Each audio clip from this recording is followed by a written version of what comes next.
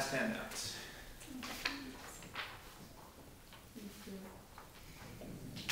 You guys, it seems like you might have already been starting to try to come up with versions of this on your own.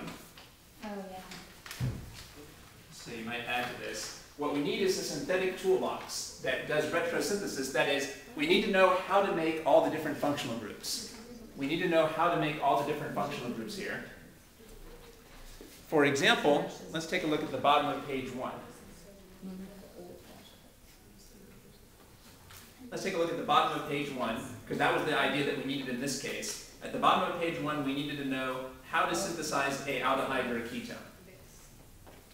How to synthesize an aldehyde or a ketone, and these are the two things that we have to be able to come up with out of our head. How to synthesize an aldehyde or a ketone, either an alcohol plus PCC or an alkene plus ozonolysis. Those are the two options we went over in our head, and then we chose the one that was appropriate here. And that's basically the way to do synthesis problems. You need to know what are the ways to synthesize all the functional groups. So most of the stuff here basically eventually has to be memorized if you want to have a good chance for the final.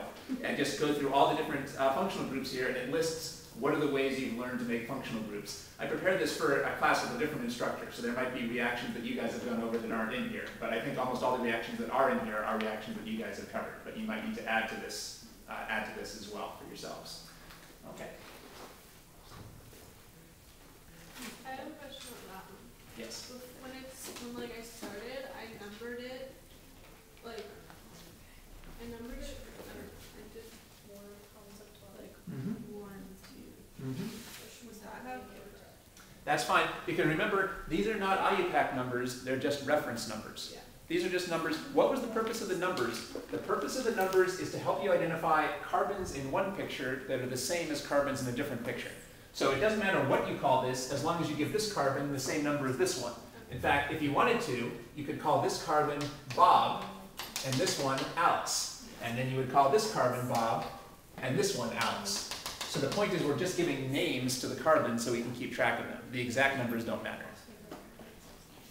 And it's important to realize that these methyl groups are put in here on purpose to help you name the carbons and to see the carbons that are the same in the different pictures. So to answer your question, the question is, this is trigonal planar. And we know that trigonal planar, we would normally expect the iodide can attack from either face. Yes. However, we know that it might not be able to attack from a face that's sterically hindered. And in the lecture notes, they said neither face is really sterically hindered. However, your point was it seems like this methyl group here is pointing out in front and blocking the front. There's 2 things away, so wouldn't it not be as a... That's part of it, but that's not the main reason. That's good thinking. But the main reason is, this is something we've seen a couple of times today. Being on a wedge is not intrinsic. This is really constantly rotating. Sometimes this is on a wedge, and sometimes this is on a dash. That's the main point right there. We happened to draw a picture where the methyl group was on a wedge. But a millisecond later, the methyl group is going to be on a dash. Yep. And that means that both faces, if they're hindered, are equally hindered. And there's no reason to favor one side over the other. But then, when you draw the answers, shouldn't one of them have the CH3 wedged and the X dashed like this, and then the other one have the CH3 dashed and the X wedged, instead of the CH3 wedged on both? Let's see. Well, remember again, whether you're on a wedge or a dash is not intrinsic.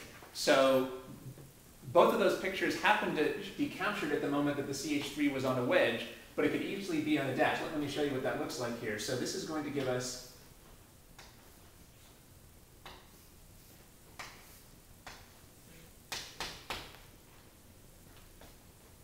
so for example, here's one of the possible products. However, this is the same. Well, at that moment, shouldn't the CH3 be dashed?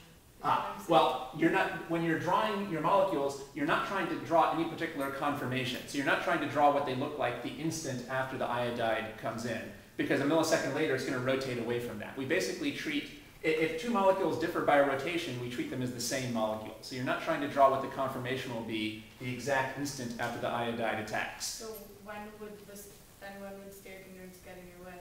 That is a good question. Okay, so let's try to clear that up.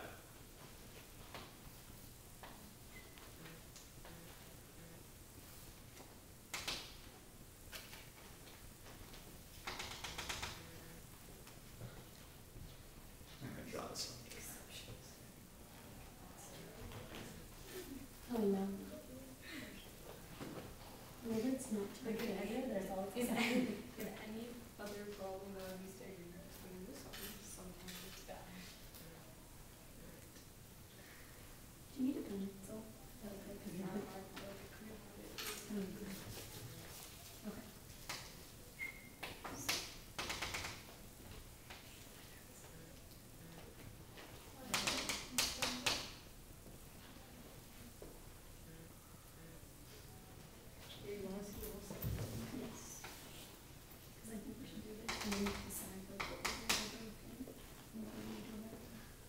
So the first point I wanted to make again is whether this group is on a wedge or not is not really intrinsic to the molecule. In this picture, it happens to be on a wedge, and then a millisecond later, it's here on the plane of the page, or maybe on the dash. So you can actually draw it either on a wedge or on a dash, whichever is convenient. They're constantly flipping around like fan blades. These are constantly whirling around like fan blades. So we wouldn't expect there to be that much extra steric hindrance on any particular face, because the wedge is constantly going in different directions. And there's no need again to try to draw what the conformation was the instant the iodide attacked. So we don't need to try to draw that the instant it attacked, it was coming in from a side that was not hindered. But you did answer a good question. How could any side then be hindered? Well, here's the answer.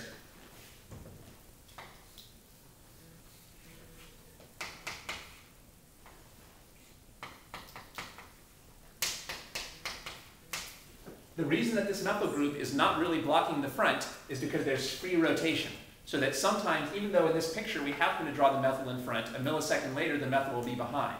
But there's no free rotation in a ring. This is something we've seen every once in a while. Rings give you rigidity. We saw that in one of our very early sessions. Rings give you rigidity. There's free rotation around this single bond, but there's no rotation around this single bond. So in this picture, this methyl really is stuck on the wedge. This methyl is stuck on the wedge, and therefore it's constantly blocking the front face of this molecule. So steric hindrance only gets in your way if it's a ring? Generally speaking, I don't know if I would say that 100%, but yeah, by far the majority of cases where you have one face hindered is when you have a substituent on a ring, because otherwise it wouldn't constantly be just blocking one face. If it wasn't in a ring, it would be constantly shifting back and forth between two different faces. The main time when a substituent can block just one face is when it's on a ring. The other situations would be any other situation where you have rigidity, so something can't constantly rotate. I can't think of another good example though off the top of my head. So the vast majority of the time, if one face is sterically hindered, that's because the steric hindrance is on a ring and it can't rotate. So these are the two examples that you want to have in your notes. This is not really blocking the front face because it's free to rotate behind. But this is blocking the front face because it is not free to rotate behind. And the general theme is rings introduced rigidity. Rings introduced rigidity. You don't have as much rotation around bonds in a ring as you would in a straight chain. So in this case, we would mainly expect the iodide to come in on the dash, where in this case, the iodides would be coming in both on the dash and on the wedge. These videos are offered on a pay-what-you-like basis. You can pay for the use of the videos at my website. There is a link to my website in the info box. The address is www.freelance-teacher.com/videos.htm, or you can just use the link in the info box. By the way, I also offer tutoring via Skype, and you can find more information about that Skype tutoring service at my website. Thanks.